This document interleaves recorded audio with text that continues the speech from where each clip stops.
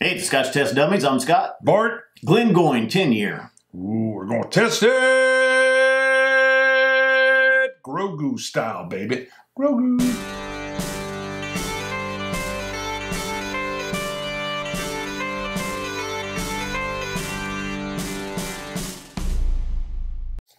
Okay, so Grogu was a 3D printed Christmas ornament from Eric. He's in his little packing crate. He's in the blue one and a red one. Yeah. I'm keeping the blue one. You got the red one. I like it. Red's my favorite color. Glengoyne 10-year, 43% ABV, if I remember right. 43. 10. It's on there somewhere. They talk about how they do it in their own time.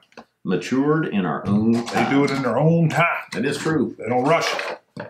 They let it relax. Lighter color. Yes. So, we've done Glengoyne 12, cask strength, 15, 18, 21. 21.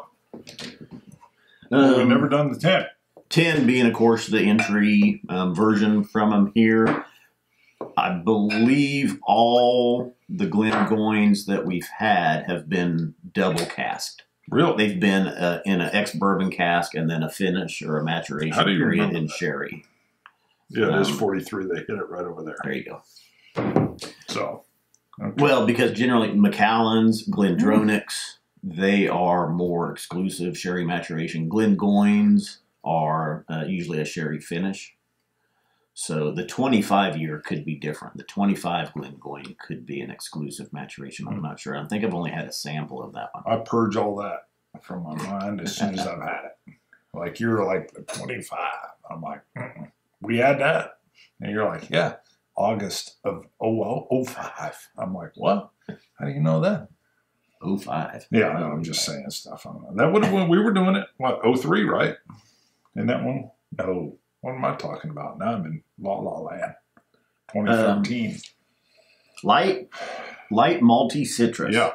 See, I get a little more, I get light citrus, heavy malt, is what I was thinking. Yeah. Okay. We adjusted for focus. It's jumping around for some reason. We noticed we were out of focus. If we were out of focus for an extended period there, apologies. It means you've been drinking too much. Hopefully it's fixed. Yeah, that was it. Come back, baby. Come back.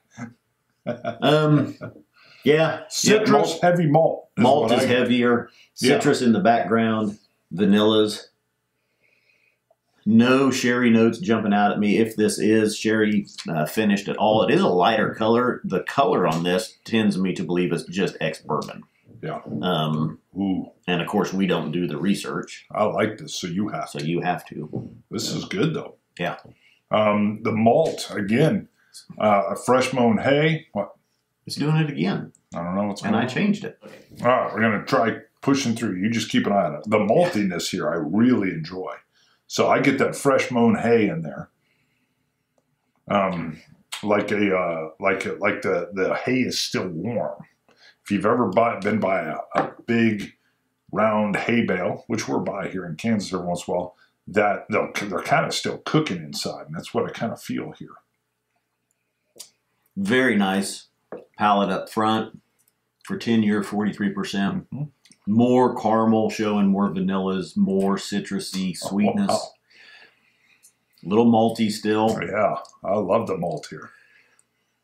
I'm not picking up as much of. I was expecting a little more vanilla, but boy, is that a nice heavy malt. Wow. I'm just going to look. I'm guessing this is just ex-bourbon cask. Yeah, I would bet. I don't get any sherry notes here at all. You want to drop? Yes. Man, I'm digging the malt. Well, you're reading that even the finish is this lingering malty finish, which it's fresh mown hay on the front. The finish of the malt is kind of this. I get a little bit of lemon, and then it's almost a cross between still that hay bale and like you're mowing the lawn. So I'm smelling the taste, or I'm tasting the smell, I guess. But yeah, that is it. It's like a warm hay bale. Wow, with lemon. Yeah, no information in here on cask type at all. So, but I don't get if there is any sherry finish here. I don't get it. I'm not getting it. I like it. I would expect it to be slight for a 10-year-old. No indication, like I say, whatsoever. But the color doesn't show indicative of sherry finishing. I think Glengoyne is might be chill filtered. Should be natural color. I should have been looking at that when I had the box up. Natural color. Okay. It does say that. Goodness. Got a little burpage there? Yeah. I don't like it. I do not like the burpage. And matured in our own time is about it. But, all right. I like that. I like the multi flavors. You can have it. Thank you. I like it too, but you know what? I don't need as much whiskey as I got. I like the way you're talking.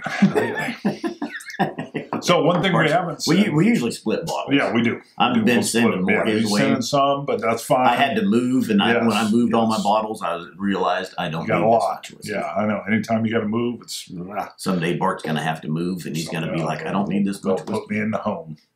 Don't put me in the home. I'm ready to score. Good point. I was getting ready to go into the merch. 88. I really like this. I like the multi flavors. You got to know that's what you're getting coming in, but love it. 87. Okay. Yeah. All right. Yeah, this really hit me. I anticipated. I thought there'd be more vanilla, but it's malt, and some more malt with a smidgen of lemon. Citrus, pear, apple. Yeah, I like but no, all online there for a 10. Probably the best, or definitely one of the best 10-year-olds single malts that you'll find. Yeah, I wasn't sure what to expect actually. Yeah, and I like it. I like it a lot. Now, I do like my Glengoynes a little bit better that do have that sherry cask finish showing. Sure, but got it. So $40. Oh, like it even more. Yeah, that's a good price. That is a good price. Yeah. If you like the show, all right, you can go to Patreon, look up Scotch Test Dummies. You can support it for as little as $1 a month. If you do $2 or more, we shout your name out with gusto. Gusto. It's gusto. All right. And then what do you got merch-wise? ScotchTestDummies.com. Go to ScotchTestDummies.com. Get the merch. We've got hats, shirts, glasses, coins, dropper sets, all kinds of stuff for sale. It helps support the show. Dummy hat. Keeps the lights on, keeps the whiskey coming. This bottle was purchased with what we call dummy funds. Dummy funds. So when you support us, that's where the money goes. Dummy funds. Scotch it, you Scotch gods. Cilantro. Dummies.